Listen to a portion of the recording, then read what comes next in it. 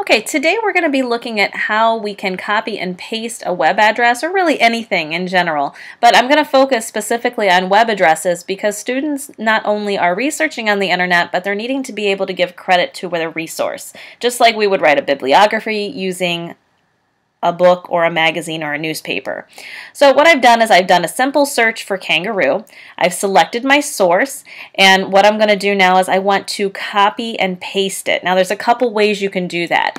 One way is to simply click on it, and if you click or double click, it will highlight the entire thing. You can also click at the very end and hold down the button while you drag the mouse over to the end of the words. Okay. Once you've done that, you can go up to Edit and click on Copy.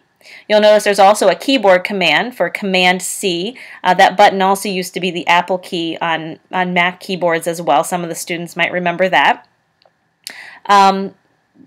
If you click on it, it will go ahead and temporarily copy that to what they call the clipboard on the computer. And so it's just temporarily storing it there for you so that you can go over to, say, a Google document that you have, or if you had Word open and you went into a document and you needed to copy and paste that, now I could go up and edit and go to paste. And notice the keyboard command, if I wanted the shortcut, would be Command V. So it would be Command C and then Command V. Or through the edit screen, copy and then paste. Okay.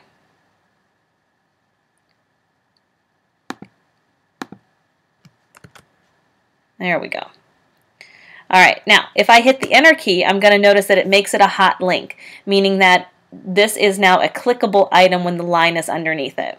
I wanted to show you one other way that you can actually take links from one place to another without using the copy and paste feature. If you've already searched for something, and let me go back and choose a different link. Let's try this National Geographic one. The piece of paper that's actually at the beginning here is also the link. So rather than highlighting and doing copy and paste, you can click on the piece of paper, and you're going to notice if you start to drag it, you're going to see on it. If you go over and go to that document that's also right there, if you're holding it down, I didn't click anything. I'm still holding the mouse down, clicking and dragging. It's going to recognize that you're on top of that tab and take you there so that you'll be able to go down and right where you want it. As soon as you let go, it's going to paste that same link.